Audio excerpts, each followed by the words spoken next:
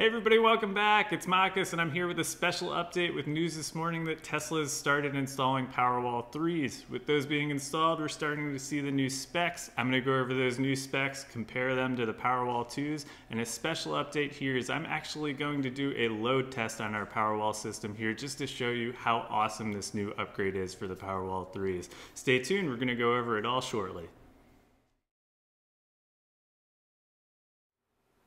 We'll start off here by looking at the spec sheets for Powerwall 2 and the Powerwall Plus, and then look over the basic info on the Powerwall 3 that we have available and compare the two to see what the updates are. Now to start off, our system here, we have one Powerwall 2, which is basically a Powerwall without the inverter, and then we also have two Powerwall Pluses, one with a 7.6 kilowatt inverter, the other with a 3.8 kilowatt inverter. Now between the Powerwall 2 and the Powerwall 3s, the very important thing to note here is that the storage capacity has not changed. 13.5 kilowatt hours per Powerwall. So for us, we have 3 Powerwalls, 40.5 kilowatt hours of usable storage capacity. This doesn't change with the Powerwall 3, 13.5 kilowatt hours of storage capacity per Powerwall. Now I believe the battery chemistry may have changed, so we may see a different energy density there. The cost may decrease, but we don't know these details yet. Tesla hasn't released that information. We'll go over that in a little bit as soon as we find it out.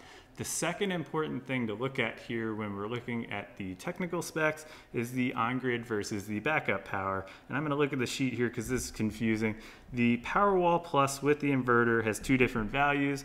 On-grid, full sun, is 7.6 kilovolt amperes in full sun, kVA for short, or 5.8 kVA in no sun continuously. Now kVA is kilovolt ampere, which is a measure of apparent power. Now there are three types of power here when you look at this. It's going to be apparent, real, and reactive power. Now I am not an electrician, and I will repeat this a little bit later, I'm not an electrician, so this is just a dumbed down version of how I understand this. Let's see if you like how I explain it. The way you can kind of think of it is a wheelbarrow. Now when moving a wheelbarrow, you move forward, which is real power, but to do that you have to lift the wheelbarrow up and down, which is reactive power. Now reactive power looks like it doesn't really accomplish anything because the wheelbarrow ends up still on the ground after going up and down. But basically apparent power is both reactive and real power, which is the total voltage and current that the power company needs to provide your site. And then this also deals with power factors, which is for AC loads only. These can be capacitive or inductive loads. Inductive loads would be something like motors, fluorescent lightings, HVAC, or refrigeration. And basically you take that apparent power and you multiply that by a power factor, and that gives you your kilowatts. And hopefully that wasn't confusing. It can get really complicated here, so I hope that was basic enough to understand, and we'll move on from there.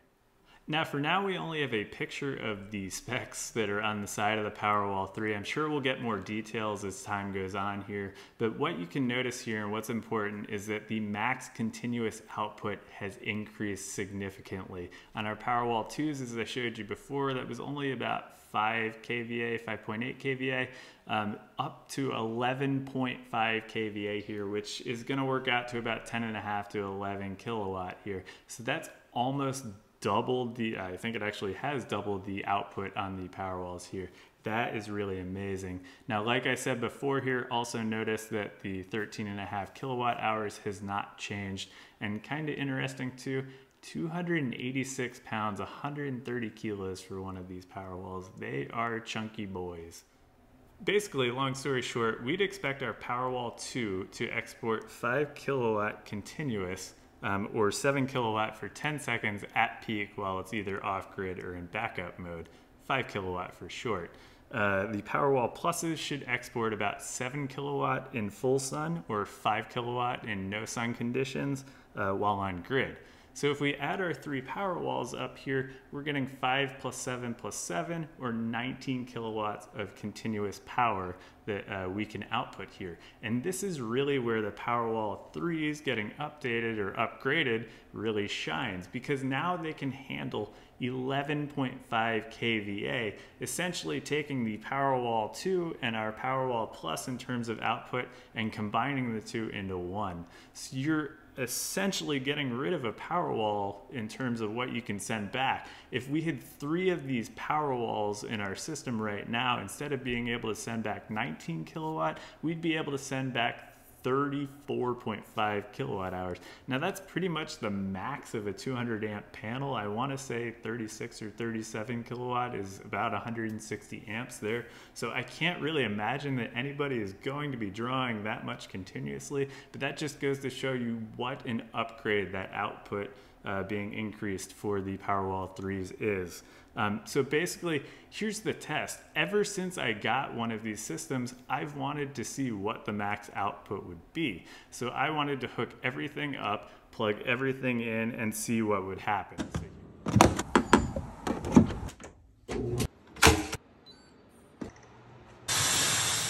Before we get into the fun stuff, we'll go over some of the basics here. We have a 200 amp main panel. We have a 100 amp sub panel in the garage, and we use that to charge our 2 EVs, and it runs our laundry off of that. So that being said, continuous loads, 80% of your house should be 160 amps max, about 38.4 kilowatt when I actually do the math. In our house, these are the things that I turned on. I did the Model Y, it's 16 amps, it's hooked up to a 1030 outlet. Now I ramped that down a little bit because we also have the Model 3 on a 1450 outlet, which is drawing 32 amps, and a dryer on a 30 amp outlet or circuit. So basically we've got 72 amps of draw on that sub panel, or 17 kilowatts. So inside, I turned on the toaster, the microwave, the dishwasher, the hair dryer, and the air conditioning, totaling about 24 kilowatt at peak with everything on.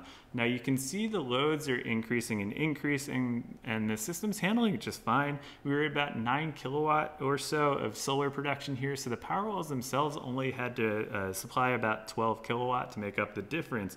And the interesting part is, remember when I mentioned that they should be able to support 19 or 20 kilowatt continuously? Here we're starting to get over that to the 21, 22, 23 kilowatt, and then approaching 24. And according to their spec sheets, the Powerwall should only be able to handle this for about 10 seconds. So what happens is our system reaches its max at that 24 kilowatt continuous peak output. What actually happens is that the system seeds itself to the grid. The grid is supplying 5.5 kilowatt here. And we can actually see once it's reached its max, it has a kind of surprising behavior. I thought it would just continue to maybe ramp down the load so it wasn't at that max output and continue on. But what actually happened is that the system topped out and it reset itself.